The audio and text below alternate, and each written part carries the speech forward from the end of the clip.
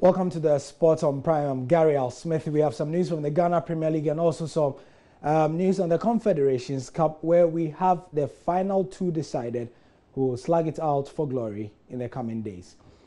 First of all, Accra Great Olympics is a club that has seesawed from the Ghana Premier League to the Division 1 for the past 8 seasons. They've gone up and down. And the fortunes of the club this season are also not very bright. If you check the league table, they are decidedly in the bottom half. And according to Talal Fatal, who is a majority shareholder, the club will sell some shares next season to revamp things and shake things up. What has happened. I have to be hopeful. I have to live on hope.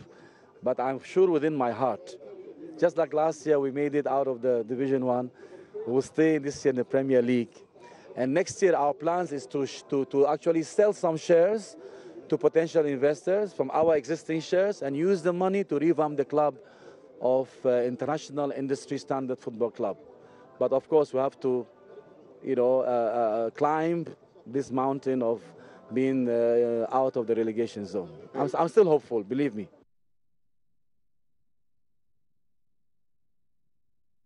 I was telling you about the World MiniGolf Cup that will be taking place in 2019, and we heard Talal Fatal speak about it a couple of days ago. Now, Ghana is likely to be accredited to host the event if the country successfully hosts the 2018 African Cup, which is still in the MiniGolf. Here's Talal Fatal, this time speaking in his capacity as the Secretary General of the African MiniGolf Federation.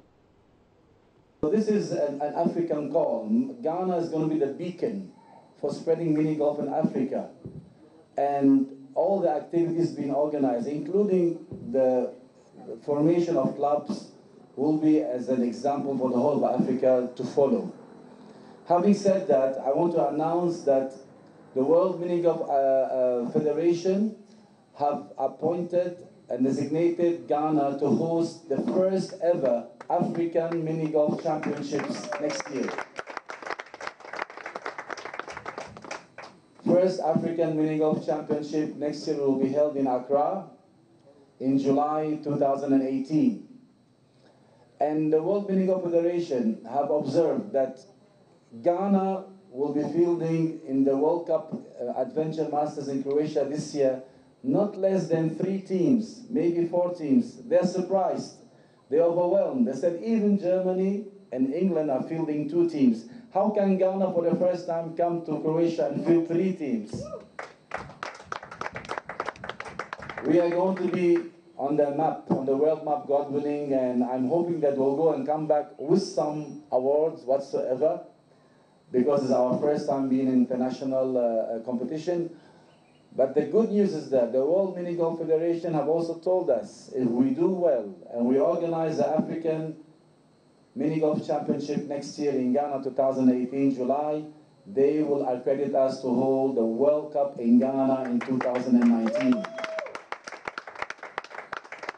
So it comes as no surprise, as music to my ears when I hear that Forbes is forming a club and their own mini golf course, because at the end we shall all share the courses, God willing, when these international events come to Ghana, and then the world will come to see that Africa is also joining the train of mini golf. Right, so that's the sport for now, but let's do the stories on my jaw line to finish up now.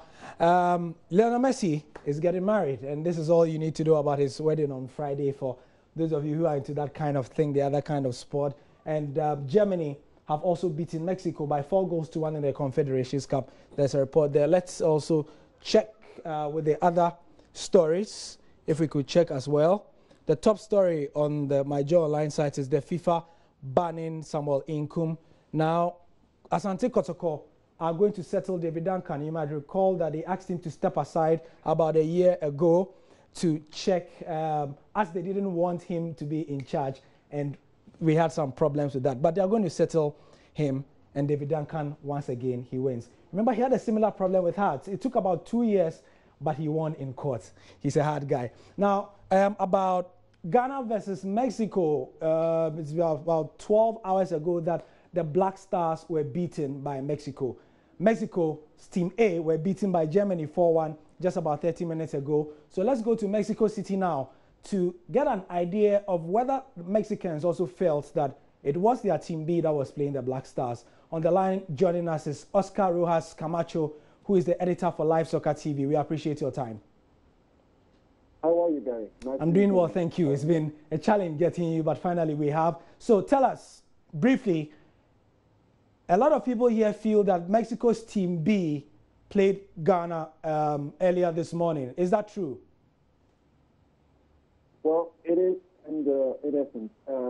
Mexico had to divide their best players so they could play in the Confederations Cup and in the Gold Cup because CONCACAF demands Mexico to present a competitive team in their tournament. And let me just say that CONCACAF is the only region in the world that hosts two tournaments to determine their champion. And let's say from the World Cup in 2014 to the World Cup next year, CONCACAF is the only region in the world to hold two tournaments to determine the champion. That complicates things for Mexico, for the United States, for Costa Rica, and that's why Mexico fielded a B team against Ghana yesterday. There are some players like Jesus Corona or maybe other players that got injured in the process, like Alan Pulido, who are included in the team that beat Ghana yesterday. But there's a reason why they didn't play in the FIFA Confederations Cup. Yeah.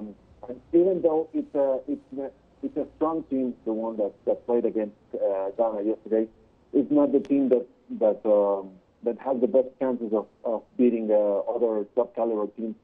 The one that has Chicharito, the one that has Hector Herrera, or maybe Guillermo Ochoa, the ones that played against Germany today. Oscar, now, basically you've explained that the team Ghana played is not exactly a Team B, but a division of the best players of Mexico, some of whom went to Russia for the Confederations Cup, and some of whom stayed behind to get ready for the Gold Cup, right? Yes. Good. So now that it's out of the way, just about 30 minutes ago, the Mexican national team was beaten and thrashed by Germany by 4-1 in the Confederations Cup. So you have to play the third place match with Portugal. Do you think Mexico has been lucky so far in the Confed Cup, looking at the group stages?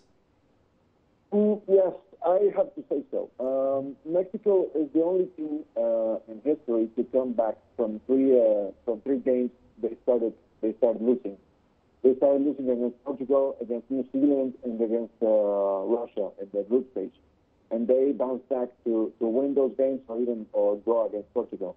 There's a sense here in Mexico that Coach Juan Carlos Osorio is not doing a good job because he likes to rotate his squad, and he makes up to 8 changes from match to match, and that doesn't give you a continuity in a starting 11.